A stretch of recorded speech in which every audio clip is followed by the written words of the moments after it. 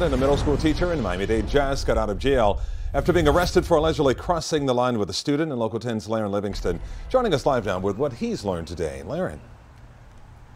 Got out of jail right before his birthday. His birthday is tomorrow. This 29-year-old teacher who was arrested here at Thomas Jefferson K-8 on Friday morning. But police tell us it was actually students who brought this alleged inappropriate relationship to school resources officers' attention.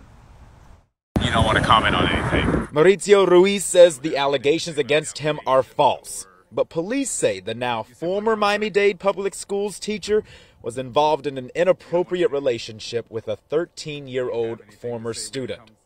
This arrest report details what she told investigators, how Ruiz reportedly sent her a follow request from this Instagram account.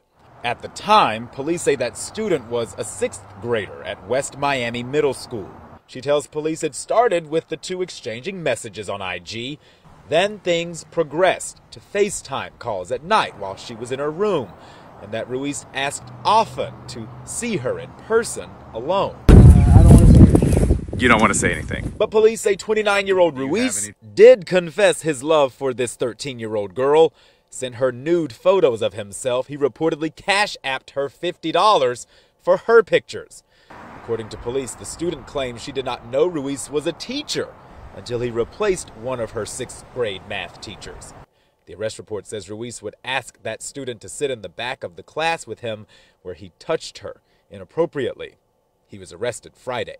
In a statement, the district says it is deeply troubled by the disturbing allegations made against Ruiz.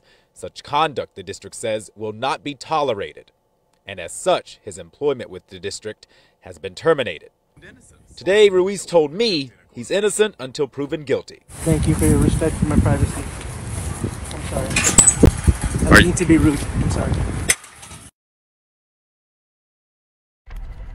Either Ruiz is out on bond. In the meantime, the district, who we've reached out to just get some more personnel information from them as it relates to his tenure with the district, they tell us they'll get back with us with that information as soon as possible. They also say that he will not be allowed to seek employment with the district ever again in the future. We are live here in Northwest Miami-Dade. Laren Livingston, Local 10 News.